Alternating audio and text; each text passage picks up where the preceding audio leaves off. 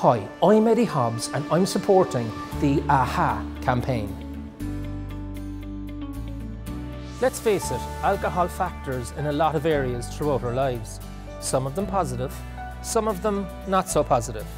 The cost to us taxpayers is 1.5 billion in hospital-related discharges linked to alcohol. So, if you're up for a challenge, here is how the Aha campaign works. Step 1, think about your drinking. Look at your drinking pattern and identify 1 or 2 drinks that you can do without. Calculate the savings you can make by just reducing your intake of alcohol to whatever makes you comfortable. And here's the thing, take the savings then and plough them back into things that you really enjoy, like swimming, or yoga, or art classes. This will reduce your personal risk from alcohol-related harm, and it ploughs money back into the local economy. 45% of every €1 spent at a local business is reinvested locally. By cutting back on just a few drinks, you can contribute to the €1 billion saving for the HSE, improve your own health and contribute to the local economy.